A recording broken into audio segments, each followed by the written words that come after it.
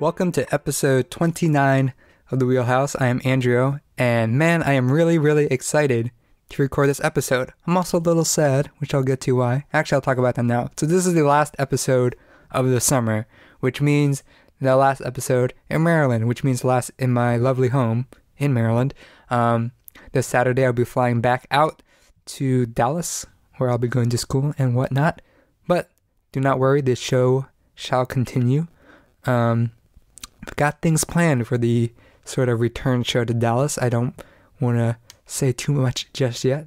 Suffice to say, there are special things that don't normally happen on a podcast that will occur next Wednesday. But now I feel like I feel both in a good mood and a bad mood, or should I say weird mood. That temporal mush, which has been mentioned on the show before. I'm in the middle of right now. Flying out Saturday. Got a few days until then, and I feel like I can't do anything big. I can't start Game of Thrones season 1 episode 1 because I'm not going to be able to finish that. Gotta deal with school in a bit. That would be a foolish move. Don't feel like I could start to commit to a big video game because again, it's going to be broken up by a lot of stress moving in and adjusting to classes and whatnot. But it's far enough out where I can't pack yet. I've been mentally thinking about what I need to, but it's like, I can't pack my clothes because, I still gotta wear them. So it's in that weird middle ground. And yeah, it's weird, but things have happened this past week, especially today, that have made things a little easier. Non sequitur, while it's on my mind, I just wanted to say that the setup I have right now in my room that I've been recording for the last 3 or so months has been awful. I don't even have a desk in my room because after I sort of moved out for college, my freshman year, I sort of got demoted to the basement. And while, yes, it's very nice, there's a lot of media, entertainment, which I am surrounded by constantly, which feels good. It's not a proper room. One thing, there's no windows. So as far as sleep goes, that kind of messes me up because that circadian rhythm is all off.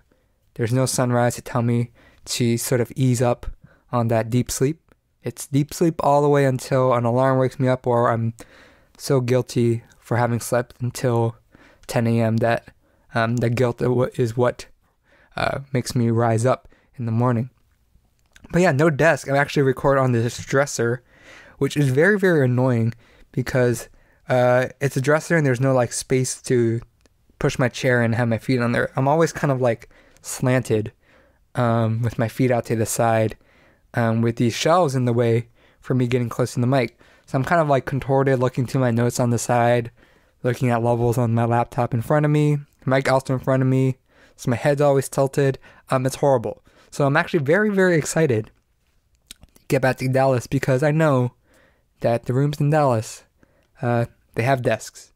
And desks are very nice to have, especially for podcasting. And actually, I'm just excited to go back in general. I know the last 2 summers is summer's over. Gotta go back to school. I've had enough of school. Just want to stay home and, read books, watch movies, that sort of jam. But I'm actually eager to go back, which is not something I've felt in spades before, but which I am now. And I think, is that a good thing? I don't know. Well, I know it's a good thing in that one reason I do want to go back is because I have ideas for short films I want to do. And man, this past summer was, if anything could galvanize you to make short films, it's being on a set for a feature-length film for 2.5 plus weeks. And it's kind of just nice to go and shoot some 5-minute thing in an apartment instead of, what will turn out to be an 1.5-hour film that you had to sit around in 100-degree heat in plain sun with no shade cover for many a day. It's the little things in life that pull you through. This show must go on. Speaking of shows, this is a very, very theatric episode of the Wheelhouse for 2 main reasons, for the 2 main topics I'm talking about today. One of them is the main review. If you listened to the recommendation last week, then you already know what it is. But what I'm talking about first is something I experienced a couple days ago. I went and saw The Phantom of the Opera. The play was going on at the Kennedy Center in Washington, D.C. Went with my immediate family, my grandmother, and my uncle's family. So it was 10 of us. My uncle had some special deals, so we ended up getting great seats in a booth, which was really nice. It seemed very exclusive because like there's this little door that is just for that booth, and then you go through and there's like this little like receptacle area. No, not receptacle is not the right word. Like a vestibule kind of. And then you open that, and then you're in the booth. And it's very, very cozy. There's like 10 seats, and they're not like pinned down. You could actually move them around in the booth however which way you want. You can see everything really well. And I've seen the Kennedy Center before. I forget the specific name for this event, but every once in a while they honor, artists, musicians, other, esteemed people. And with musicians, they come on, honor them, and they have other musicians perform covers of their songs, and you get the president in there, being all cool, and like their center booth, singing along and whatnot. So I'd seen it before, and I never thought I'd be there, but I was, to see The Phantom of the Opera. And truth be told, I wanted to hate it. I wanted to hate the show going in. And to understand why, you have to know my history with Phantom of the Opera. My first exposure to Phantom was the 2004 Joel Schumacher movie starring Amy Rossum and Gerard Butler. And watched it as a kid, and I absolutely loved it. I actually looked up the running time. It's like 2.5 hours, which for me now is like a big commitment. I gotta block off 2.5 plus hours and then sit and just watch a movie. But at the time, man, it felt like nothing. Absolutely loved it. Loved the songs, loved the story. It was completely whisked away into that world. But as I grew older, I heard things. I heard that there was a critical contingent that considered the play to be bad. And I was aghast. I'm like, what? Phantom of the Opera bad? What are you talking about? All the songs are great and whatnot. And ever the curious contrarian and currently critical cinephile, part of me was like, if all these, fancy academics are saying Phantom's no good, it's probably no good, and I should go in and pick out things so when I come out, I could be like, yeah, it's no good, and these are the reasons why. But I knew that was not fair, so I went in with an open mind. But it's hard because, I had that past with it, so there is that level of nostalgia playing against you. But when I walked out, I thought, I'm kind of mixed on Phantom of the Opera. And it's kind of tough with theater because, there's different performances. They put on shows different places with different casts, different sets. So when I'm critiquing this, it's just this particular performance at the Kennedy Center. Let's start with the positives. One thing that I was very surprised by was humor. The movie is, as I recall, is utterly humorless, which isn't a bad thing. But yeah, there are moments of levity here, which I was surprised by, that work well. And in general, what works is it being performed on a stage. Phantom of the Opera works so much better on stage than film. It was built for the stage. There are a lot of times where they play on that. They don't fully go break the fourth wall in a sense, but they have people amid the audience who act as well. In the whole chandelier gimmick, also it being in the theater, and yeah, it's kind of surreal to see a theater on a theater stage, kind of addressing theater audience that is both existing there as the audience to the Phantom of the Opera, but also on a fictional level, being the audience in the French, plot play thing. It's cool. It's neat. Set design, really nice, like the chandelier I mentioned. Really, really cool effects they do there, especially with some pyrotechnic voodoo.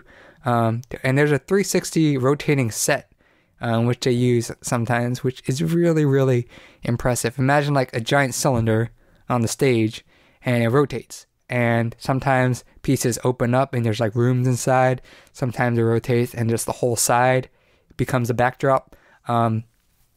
Really, really impressive. Costuming, lighting, solid. Blocking, conservative but effective. Yeah, a lot of good fundamentals down.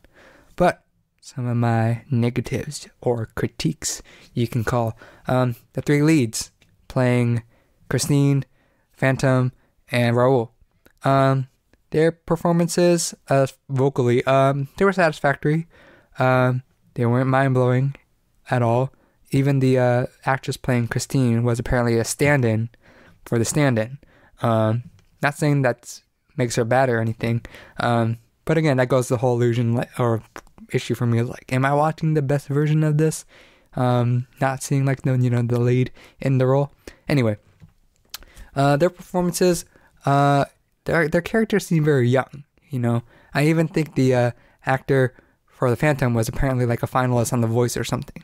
And at times their voices sound very poppy, kind of contemporary. And especially for Phantom, who should have, a more old, and consequently like wise and mysterious sort of voice, wasn't there. But the acting, it was something that I think could really have been better. It was very stiff at times. Sometimes like no chemistry between the three characters, especially that's a pretty problematic when, the big, plot point is a love triangle between the three. You gotta have some chemistry. Some plot points were confusing.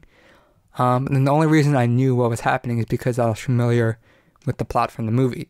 And I seriously think that if I had not known any of the story beforehand, I would be really, really lost with some moments that they did not communicate well. And the orchestration was good overall, but there were times where I thought it was a little thin.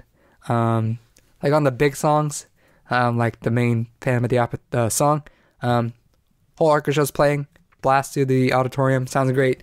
But there's some moments where it's primarily strings, and there are a lot of strings in these arrangements that it felt like it was a little thin. Like I needed a more robust string section to really pull through the whole thing.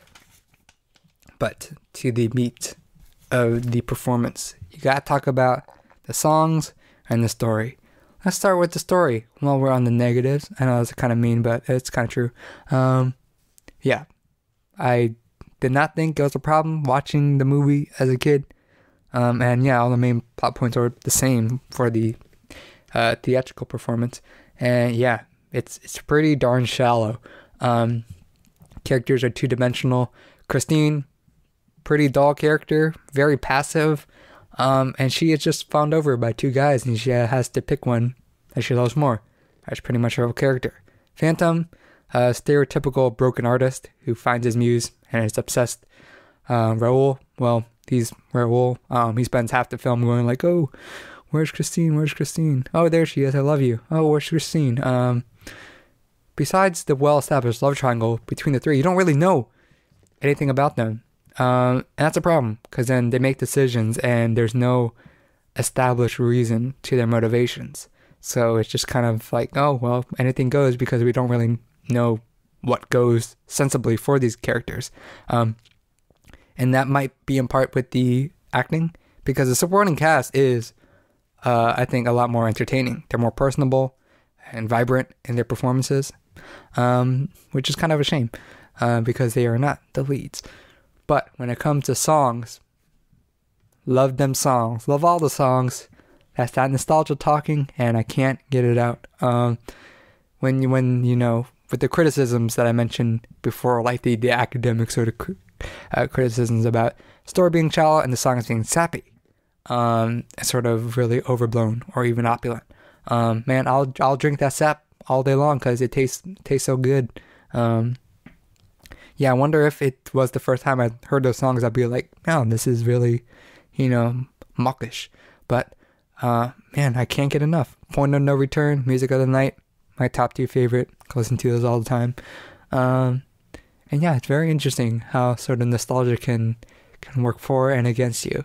And yeah, at this point, like, I like the film, maybe I'll always like the film more than any performance, that they could do in the theater, which, yeah, come at me, purists, if that's not the real way to enjoy Phantom of the Opera. But, it's just the order of things, and you just gotta deal. Anyway, if you think you've had enough of theatrics for one night, you are in for a lot more because of how the show works. Every week, there's a recommendation, a piece of media, like a book, a movie, TV show, an album.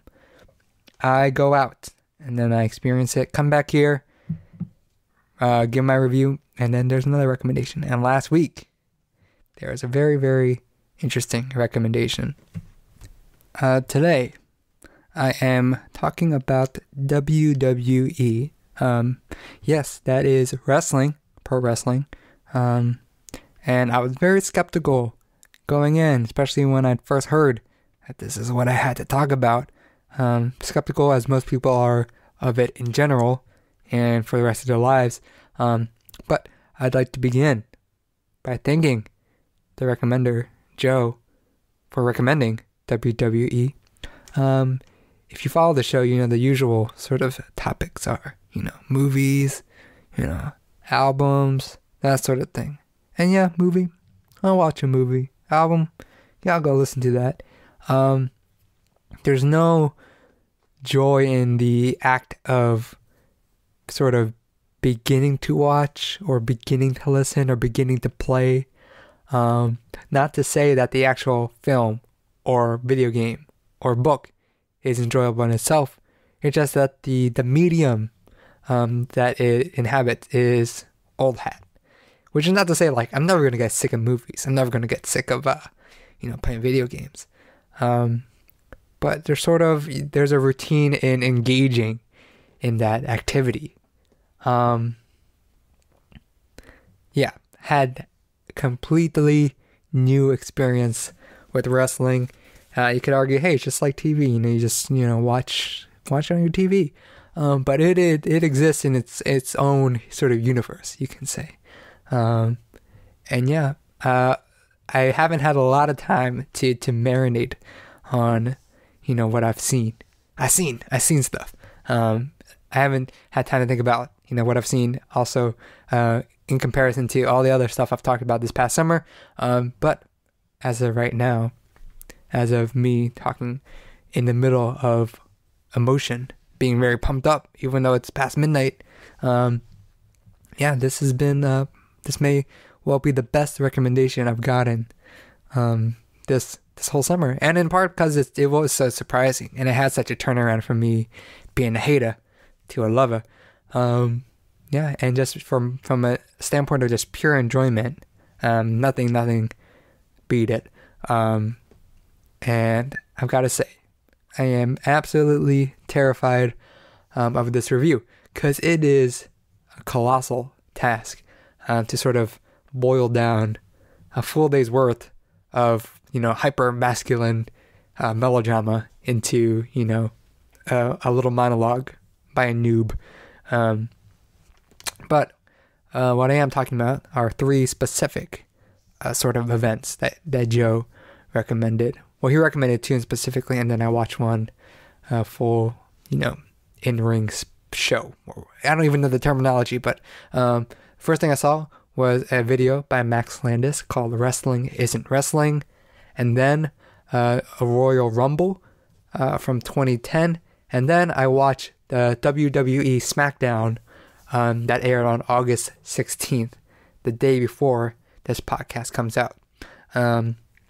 So, a lot to talk about. Let's begin with some context. Not Wrestling Isn't Wrestling, some context about me and wrestling. My history with wrestling is non-existent. Yeah, never watched wrestling growing up. I knew, or I know, some of the big names, like, Hulk Hogan, Andre the Giant, Rock, John Cena, Macho Man, Randy Savage. And these are reasons, I know these because they sort of penetrated past just the wrestling sort of culture into mainstream pop culture. The only other thing I could really think of was the film The Wrestler with Mickey Rourke. And that's about, well, his character is an aging wrestler. And he's sort of dealing with the fact that, sort of things are changing in his career. And also he's getting old and he's getting weak and he's got real life problems to deal with. It's one of my favorite movies of all time. But if anything, it reinforced the idea, the very famous notion that wrestling is fake. And yeah, I had held that belief that it was just full of dim-witted posers who were gesticulating for the masses. Yeah, you can see I was jaded. But Max Landis's incredibly enlightening "Wrestling Isn't Wrestling" turned me around. Landis makes an argument in a very elegant and entertaining form. And instead of what could have just been like a classic clickbait rant, instead he does something really cool. He presents his case, saying that, hey, if you say wrestling's fake, that isn't the whole story. It's very reductionist.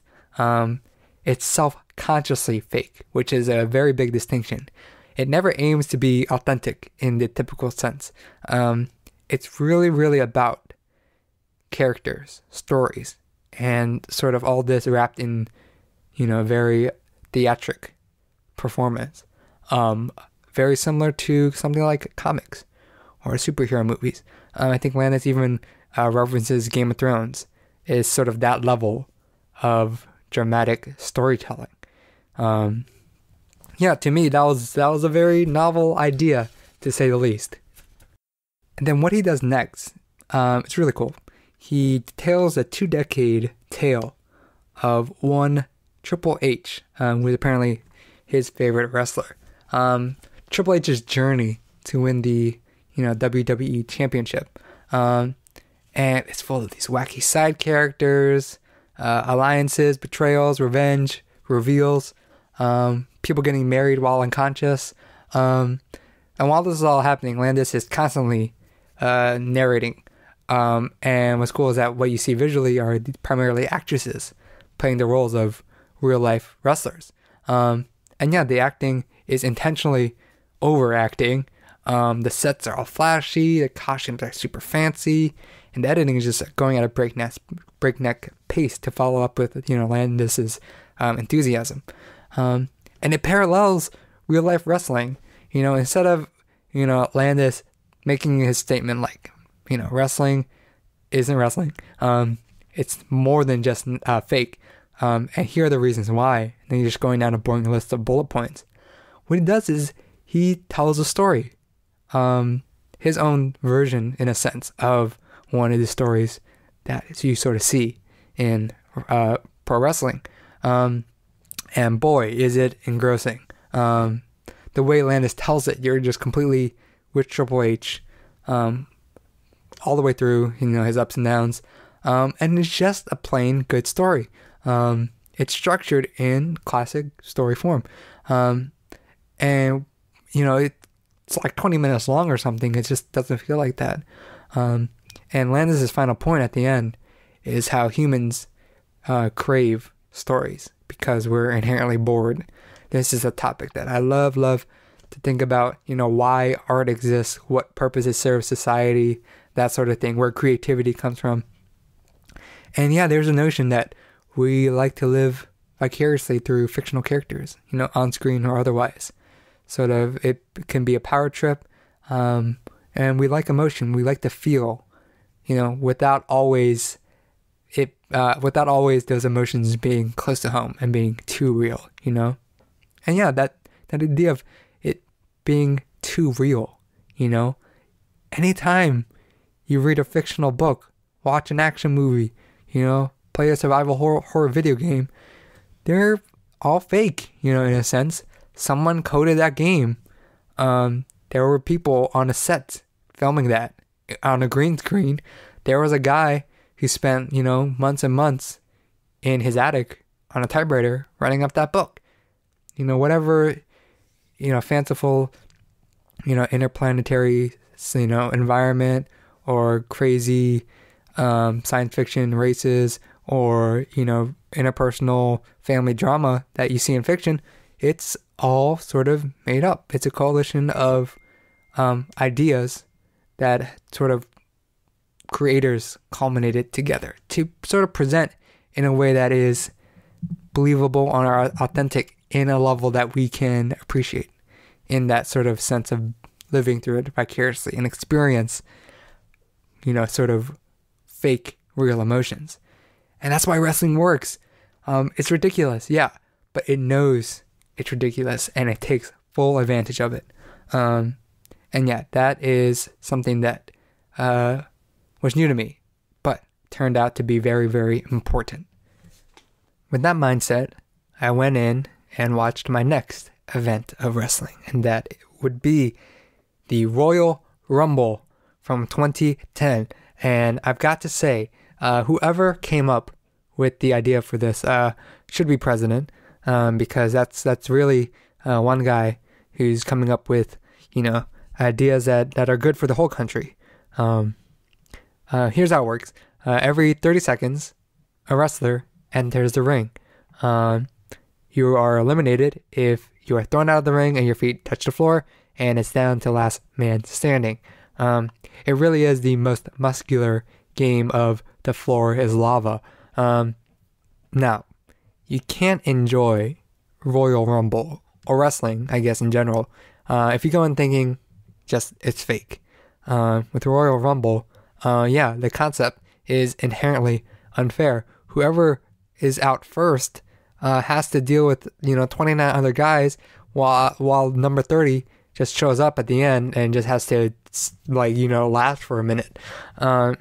If you think that wrestling has that affectation of being a legitimate sport, then you'd be like, yeah, that's completely dumb, it's unfair, whatnot. No, you're wrong, my friend.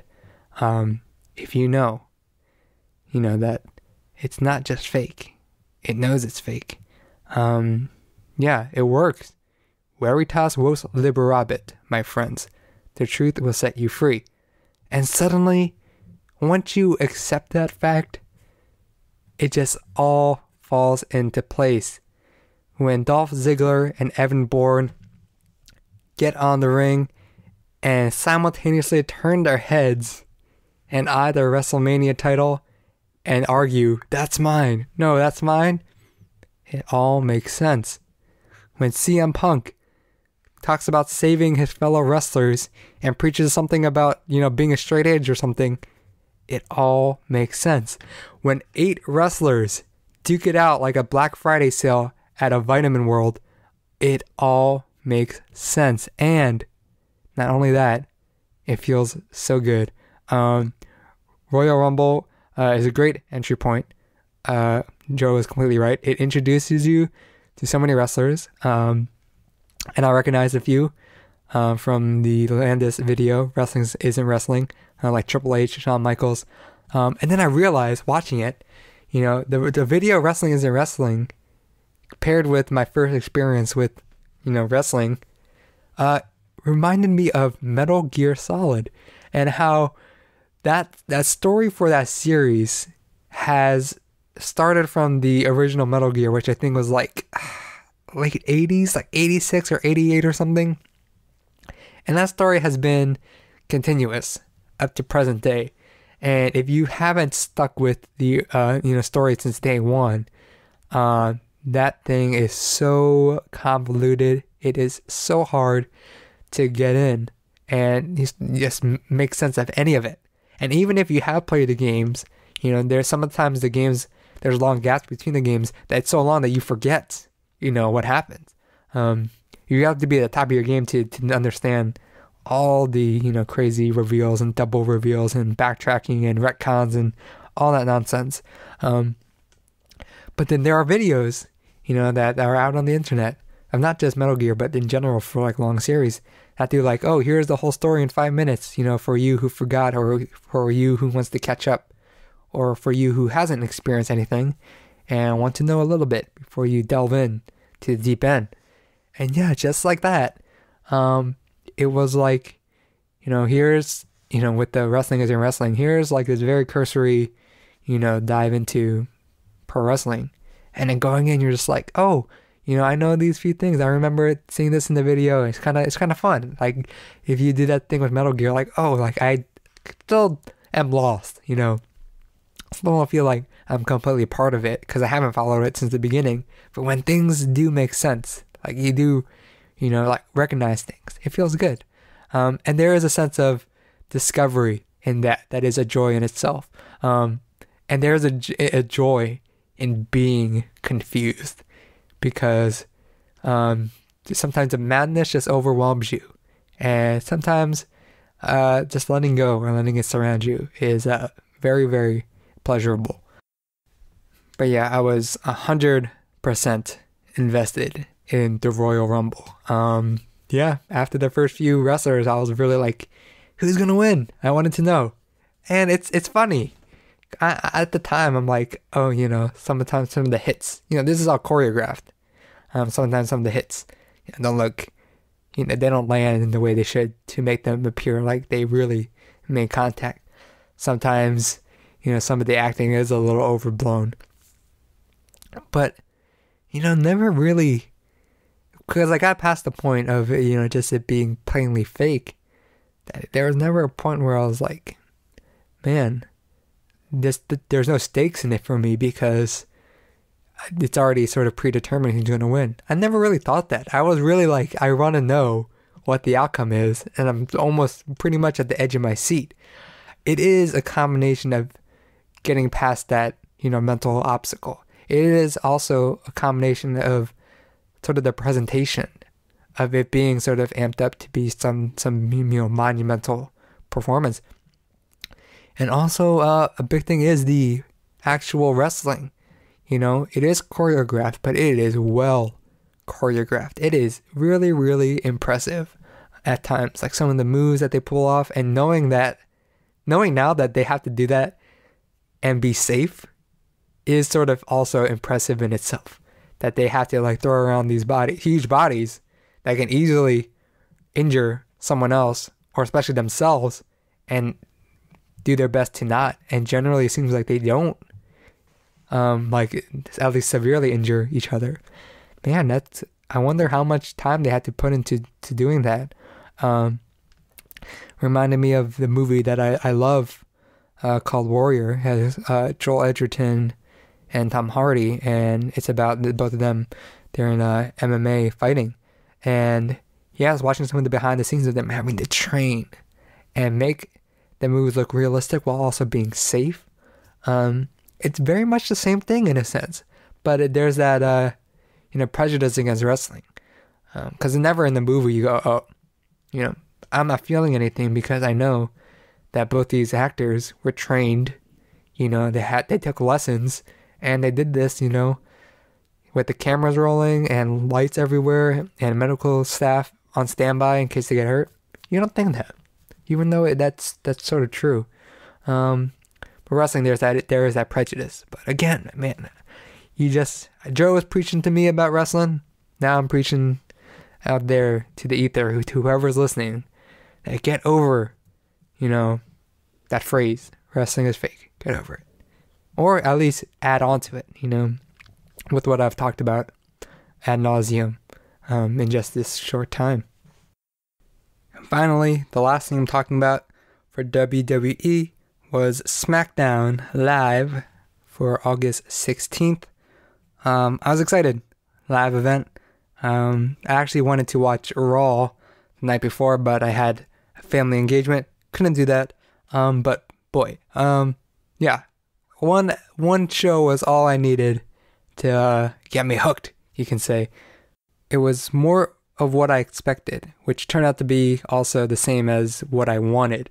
Now, I watched this, a few hours ago, so I don't have my notes for this completely organized. But, just in general, I have much of the same feelings as I have already stated, especially concerning with the Royal Rumble. So what I'm going to do, I'm going to just go through the notes I have as the show went on. And sorry if it's not as, cohesive as, what I've said before or just the show in general. But, yeah, because all the main points are going to be the same, but yeah. And I was texting Joe, while watching the show, and yeah, apparently I picked a good time to jump in, especially this one. It turned out to be pretty great. So we start off, and my first note under SmackDown is Big Pickle. I think it was Randy Orton and Heath Slater. I think that's his name, and they're arguing about something. Again, that's sort of a thing of jumping in. I don't know exactly what they're arguing about, but I knew they had beef. And something about, there are also two suits there, and something about signing contract, and Heath was all, butthurt about not getting one. Fun setup. More drama. The good old drama that I love. Next, oh my goodness, there's a talk show by this guy, Miss TV, who is quite a character, gets a lot of boos. One of them unpopular characters. I forget. Face or heel. I know one's good, one's bad, but I don't know. Anyway, he has Dean Ambrose and Dolph Ziggler show up, and man, yeah, some of that acting was actually pretty good. They get pretty impassioned. They start arguing at each other, and what's interesting is that, yeah, I don't know exactly what their beef is, but they do a good job of throwing in hints of exactly what it is and what's going to happen in the future. Man, if I had a dime for every time one of them mentioned, like, oh yeah, I'm so looking forward to the SummerSlam this Sunday, or I've been training all this past months for the SummerSlam this Sunday. That there are a lot of hints in there, which is kind of funny. But yeah, that Dolph Ziggler gets really impassioned. His face is turning red, veins popping out, yelling into the mic, and then all of a sudden he kicks Dean Ambrose in the head, which I love. That was so funny. And also in the argument, what I love is that the good old PG rating, I think Dolph Ziggler one point says, like, you shut your mouth. I'm like, oh, that's so, hilarious, because, going back to Mac Delander's video, I think he said at one point that wrestling wasn't rated at one point. So they could get away with a lot of, more risque and dirty stuff. But now they gotta, curry to the kids. And it makes for some humorous moments at times. And, man, they had so much passion in their argument. I sort of expected them just drop their mics and then just make out. Didn't happen. But a kick to the face is a good consolation prize. And by that point, yeah, I'm completely glued to the screen. Yeah. And there was a literal mic drop after that kick to the face. Next, there's a 12-man tag team, which after watching Royal Rumble, yeah, I feel like there's always got to be, a huge, massive meat flopping around. I got to have it. And yeah, these names for these teams are just so ridiculous. The Vaudevillains, Hype Bros, who are bros, Breezango, who carried around a furry selfie stick. If anybody goes in and calls wrestling fake and just walks away, they're missing out on some crazy stuff. And then they're fighting, and they're tagging in, tagging out, and then all of a sudden there's like a riot pretty much when they all 12 of them jump in the ring, and then it cuts to commercial, and I was like, what? And this happened a few times. Again, this is something I'm sure happens all the time, but I'm not used to. And I was very, very sad because when the show came back, most of the guys were already outside of the ring, flopping around the floor all hurt. I'm like, I missed it, which is funny. I'm invested in it now. I'm sad there's commercials and that things happen and I miss it. Also love the intermatch drama, sort of that locker room footage, of guys being angry or getting ready to fight. That's when sort of the really, really bad, really, really scripted moments come out. But they're so good. They're so good. My next note here says football in all caps. Sort of comparison to football with, just it being primarily and, sort of catered to a male audience. You have sort of the big draw are, men doing manly things, and sort of showing off that athleticism. And then, there's also the thing that also made me make that comparison is I think the next match had, female wrestlers. And, on the football side, where do you see most of the ladies are, on the sidelines as cheerleaders? And I was thinking, like, now, is that sort of the same thing in this instance, where it's just sort of, women here sort of as a pretty face to just, to continually cater to that male-dominated audience? And then it led me to think, well, is WWE sexist? Now, I am not an expert on sexism nor WWE, but I like to think about these things.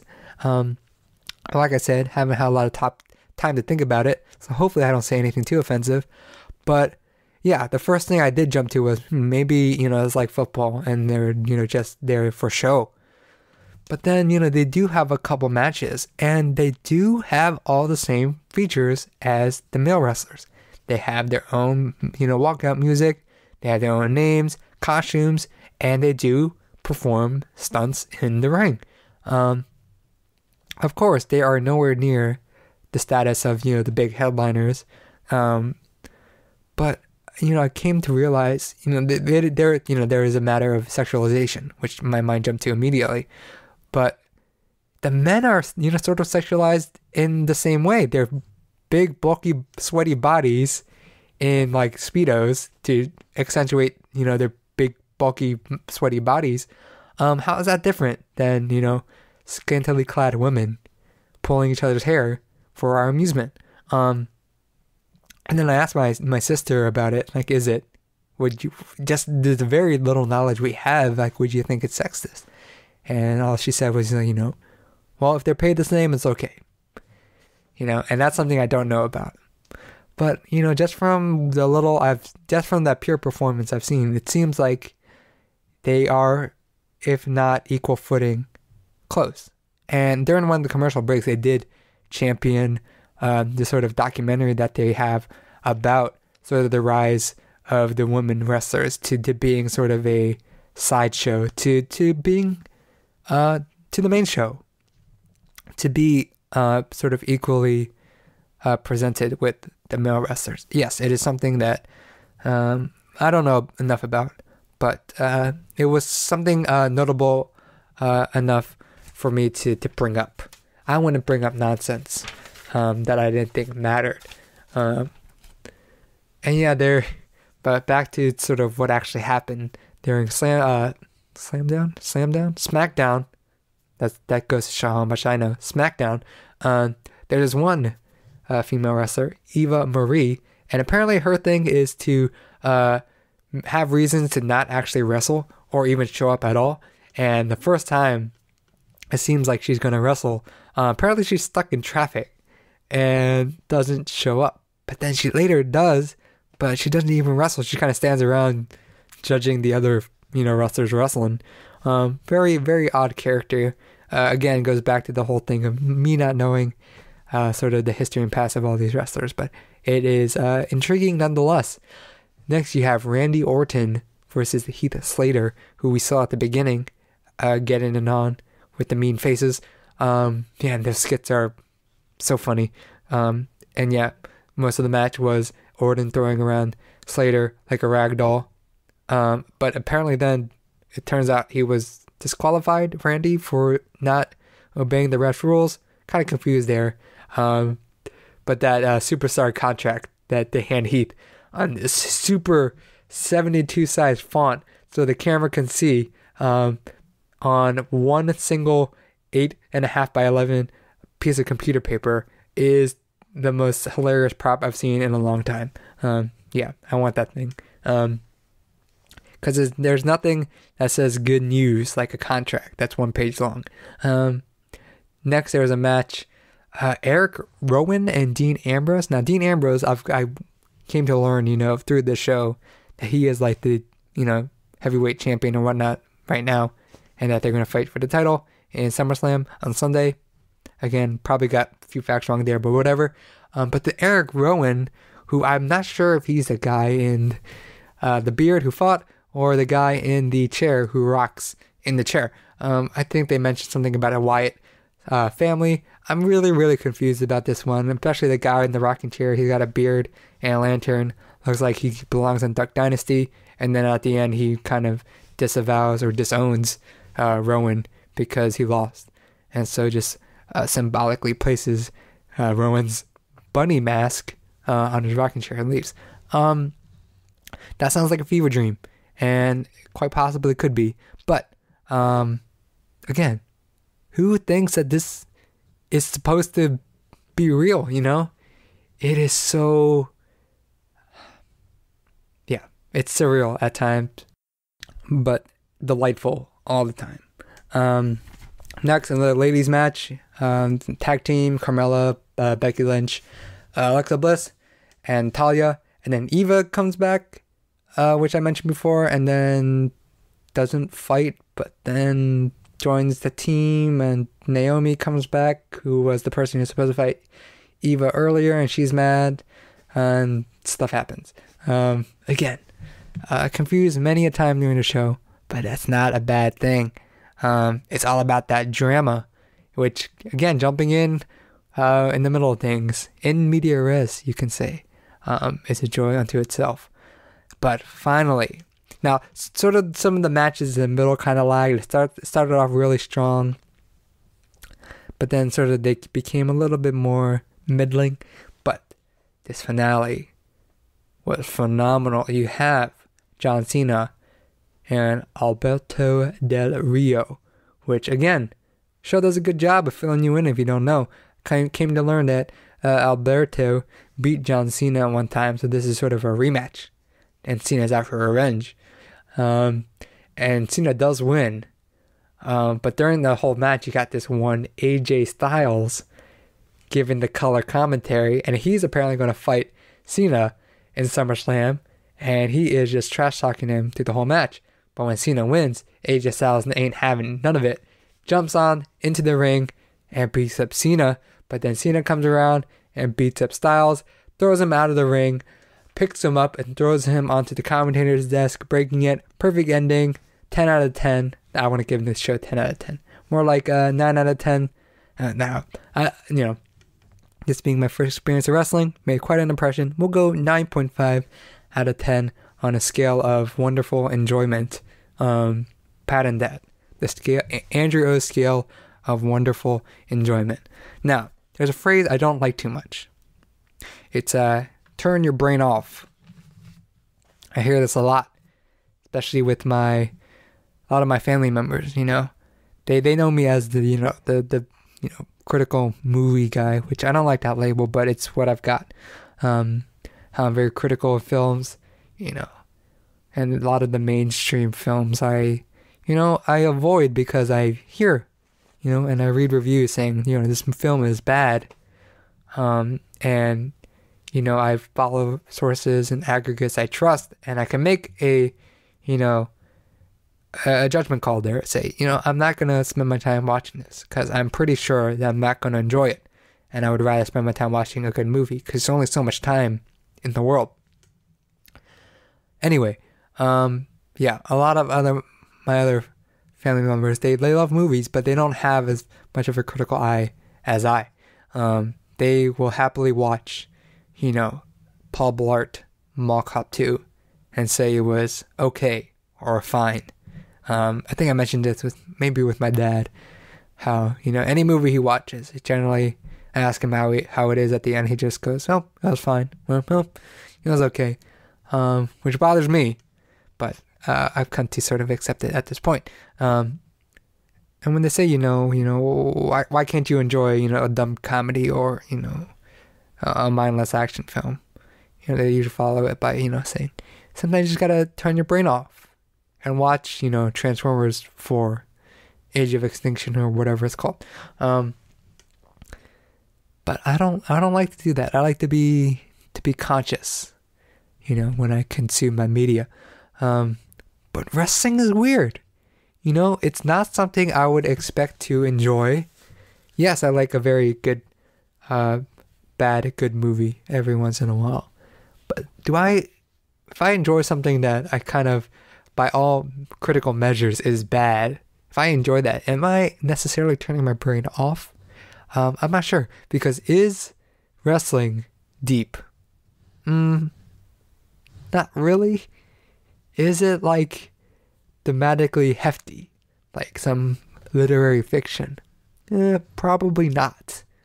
But will it provide you hours and hours of entertainment and be completely engrossing and exhilarating and make you, yell at the screen and just be completely wrapped away in the performances and theatrics and show and story that you're engaged with? Yeah. Hell yeah. It was quite a surprise to enjoy it as much as I did.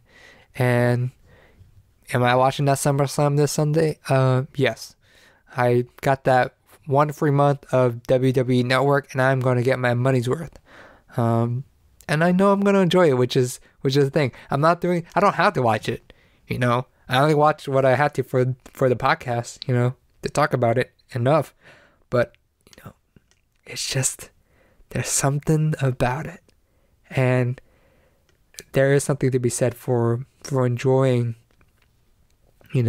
anything, and having that element of not being able to put your finger on why you like it. That makes it a little bit special. And for me at this point now, wrestling's got a little bit of that magic. And yeah, haven't done anything quite like it. Wow. Yeah, it's, as I'm talking right now, it's like 1 a.m. But again, got so bummed watching all the wrestling and we're loving to talk about it. Don't feel too tired.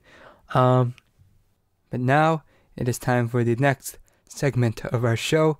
It's where we have this guy named Jacob who knows nothing about music. He didn't even know who Bruce Springsteen was. And this past summer, we've been sort of educating him in a sense by going through what are considered some of the essential albums that are out there. And we are nearing the end. And so this is this is the second to last album that we'll be doing this summer. And that bit starts now. I am here with Jacob Estrada for what is actually the penultimate episode of Who is Bruce Springsteen. Holy crap, how did I get here? I think you've said that before in one of the previous episodes. Damn it. Yeah, did you spend the last week trying to think of that? Oh, no. I just thought it out on the spot. Well, it wasn't that good. So try again next time. Hey, you know what? I don't see you coming up with anything, okay? Well, I do just make this show. So there's something there. But we're here to talk about an album that's very familiar with the Wheelhouse, which is the second album by Nirvana, Nevermind. And we did an entire episode on Kurt Cobain and Nirvana. I believe it was episode 7. We talked about their 3 studio albums, their MTV Unplugged performance, and the documentary Montage of Heck. So while a lot of the stuff we're going to cover today is sort of done before, if you want a more in-depth analysis of this topic, go ahead and listen to episode 7. But we do have Jacob here, who, hasn't listened to this before, so we have sort of a different, fresh perspective to my, old, seasoned one. So let's begin with Jacob. First impressions. I really loved it, actually. This might crack the top 3. This might pass up Pink Floyd as the number 3 album on this list. Yeah. Okay, so whether it's music or movies or books or whatever, something I really like artistically is anything that thrives off of stark juxtaposition. And I know after listening to these songs and reading some reviews, Nirvana's known for their style of starting off really slow and then switching to a really intense chorus. And yeah, I just with any kind of work of art, I just love anything that contrasts really strong. And so right away, it really hooked me. Yeah, for first song on the album, Um, It Smells Like Teen Spirit starts off with just that guitar, and then the full band kicks in. yeah, It's kind of like the Led Zeppelin, the Black Dog song that you like so much. yeah, which might be why I like it so much because you know how much I like Led Zeppelin. Hmm. Um, I was also gonna say I really love the guitar riffs in these songs. Most of these songs really thrive off the guitar riff, especially on I think it was In Bloom that had a really kick-ass one. Yeah, and just in general, like a lot of the album has just a really great guitar riff, but like a lot of the songs also have surprising like great melodies when it comes to vocals. Like in Bloom too, yeah, strong vocal or strong guitar riffs there, but also the melody for the chorus is just like inherently like pretty, you know? Yeah, It's kind of we're going back to the whole idea of juxtaposition where you don't really expect that the raw sound of grunge to pair well with, you know, nice melodies, but they pull it off and it sounds great. yeah, and another thing I love about these songs is, this is another case where the lyrics a lot of the time the lyrics seem nonsensical, even though I'm sure I know most of these songs do have deeper meanings behind them, but they're not at all straightforward. The lyrics for a lot of these are just really confusing and weird. Like I know Smells Like Teen Spirit is known for being confusing and difficult to understand, and I know that I read online that at first lots of radio stations didn't want to play this song on their on air because they just thought it was too confusing and that his vocals were too difficult to understand, and they just had no idea what he was singing about. I mean, you can't get much more strange than a mulatto, an albino, a mosquito, my libido, you know? Oh, speaking of which, yeah, a lot of these lyrics, I mean, I guess goes with what I was just saying, but a lot of these lyrics are really weird. Like In Bloom, I think my favorite lyric in that song is "Nature is a whore."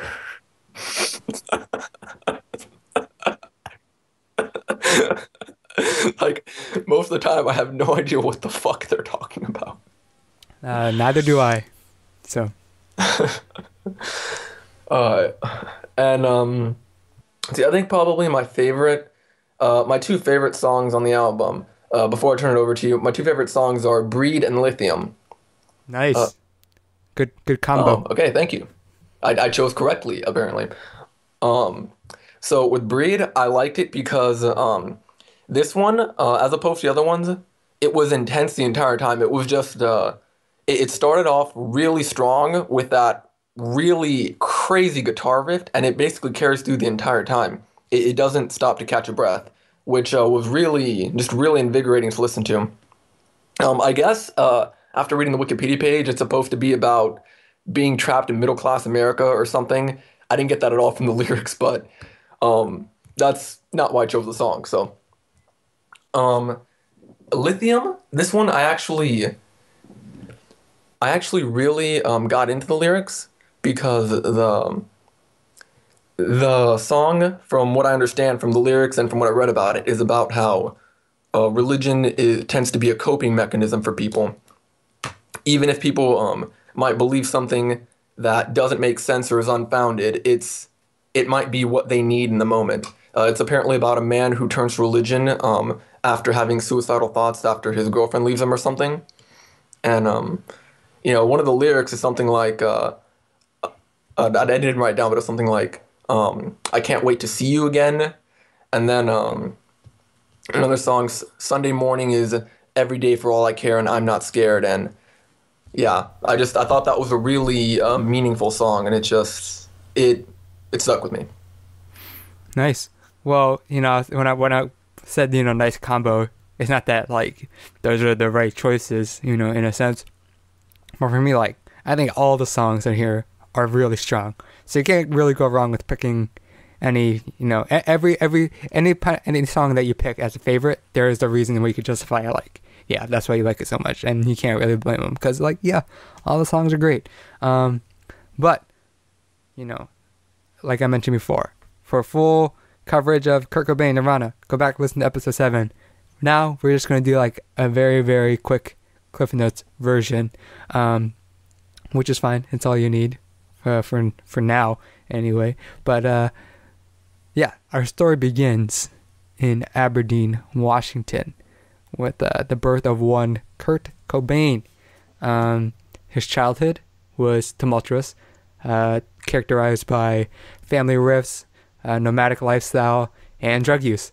But Kurt demonstrated incredible musical talent at a very young age, and sort of his passion for music he kept throughout his youth.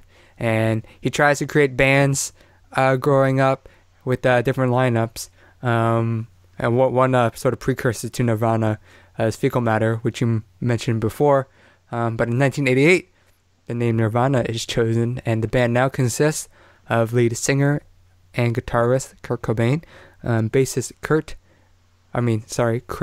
Novoselic, and drummer Chad Channing.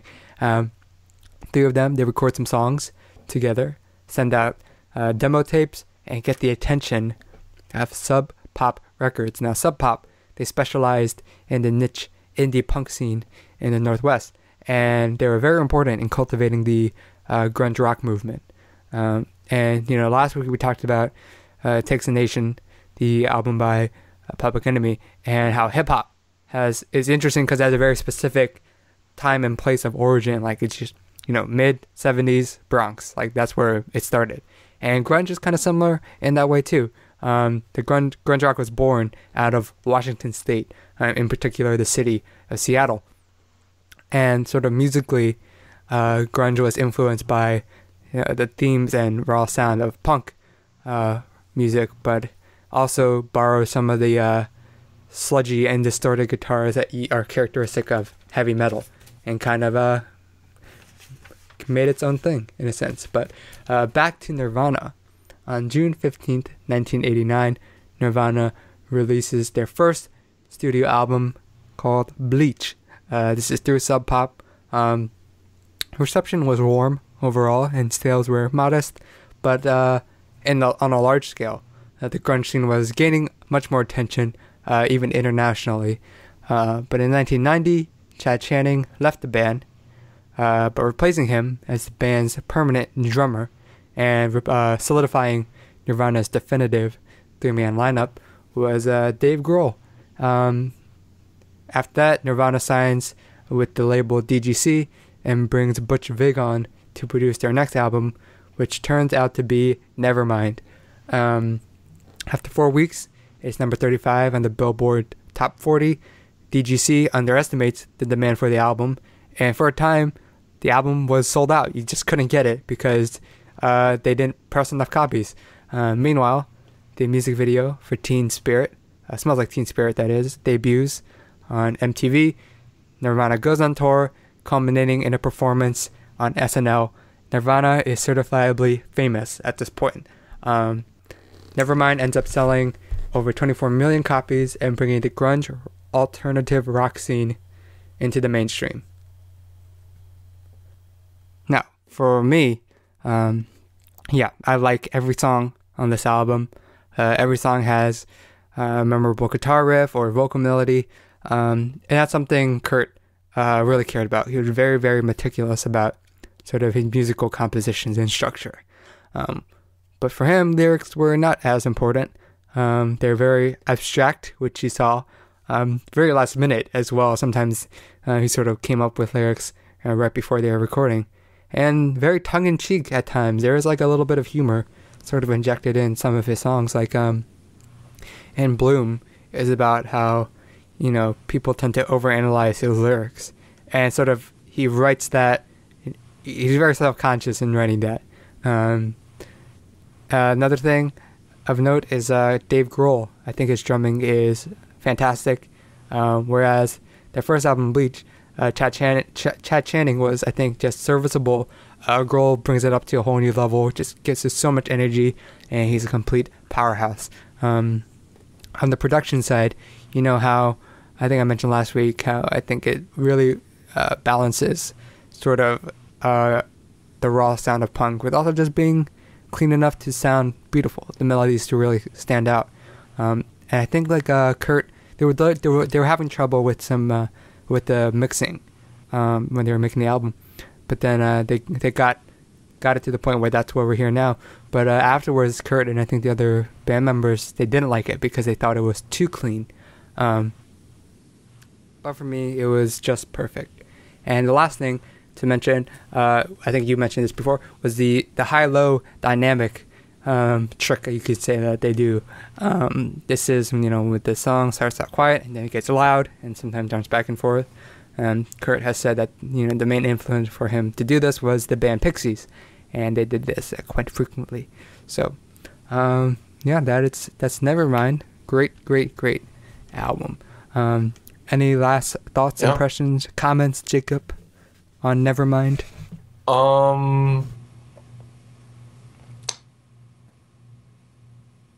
Okay, it was very personal. It was very intense. It's definitely one of my favorite albums of the ones we listened to. And, I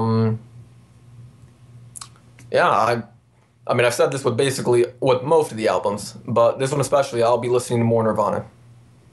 And like what I always say when you say that, that's great. Go ahead and listen to it, but don't spend too much time because you have to listen to the album for next week, which is Sterling's Darling. This was an album that Sterling really, really wanted on. Gus and I were like, yeah, it's good.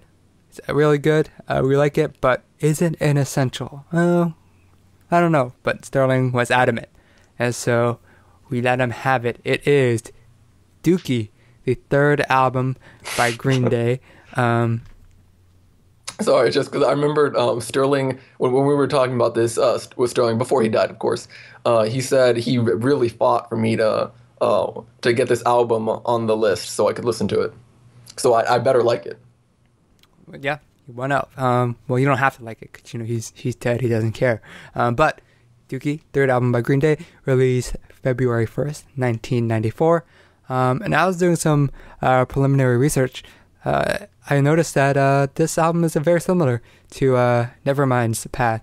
Like Nirvana, Green Day left their independent record label and signed with a major record label for this release. They moved from Lookout Records to Reprise Records for Dookie, and Nirvana, they moved from Sub Pop to DGC for Nevermind. In addition, Dookie was their commercial breakthrough, like Nevermind was for Nirvana. Their earlier albums did well in sort of a smaller indie scene, but this is the first one that got, huge attention and sales. And like Nirvana brought grunge to the mainstream, Dookie sort of revitalized punk music to a wider audience. So I just thought those parallels there were kind of cool. And what's cool for me is that I've listened to this album, in the past, but I don't know it too well. And I don't really know this period or genre of music that well. So I'm excited to go back or go into sort of a topic that I'm not too aware of. But it makes me do wish sometimes that Sterling was here again, because I'm sure he would do a great job educating me now. We don't need Sterling. Gus was the heart of the show, though. Gus, I would like to come back. Well, it's not going to happen anytime soon. But yeah, that wraps up another Who is Bruce Springsteen. Get pumped for the final edition next week where we talk about Dookie. Jacob, do you have anything fun or interesting or cool or punny that you've thought up to end this segment with? I hate the show. Now, this part of the show usually when I play a recommendation for what we're going to be talking about next week. But, like I said earlier at the beginning, at the top of the show, you can say that doing something special for the return to Dallas. So, I'm not going to say what's happening. You'll find out when we get there. And episode 30, nice round number. Did not plan that out, because if I did, I would have to had known that before I even made the first episode, which don't have the prescience for that. Maybe one day I will. But when that day comes, I will not know about it. What you can do now is like our Facebook page at facebook.com/wheelhousecast. Follow us on Twitter at wheelhousecast. Subscribe to our feed on iTunes, where you can also rate and review us. And finally, send any emails you got, wrestling or otherwise, to wheelhousecast@gmail.com. I've been talking so much, almost an hour long, the longest monologue kind of ever done. My throat's getting kind of sore. My brain's getting kind of sleepy. All I want to do is watch wrestling, but I can't. Gotta go sleep. So I guess I'll see y'all next week.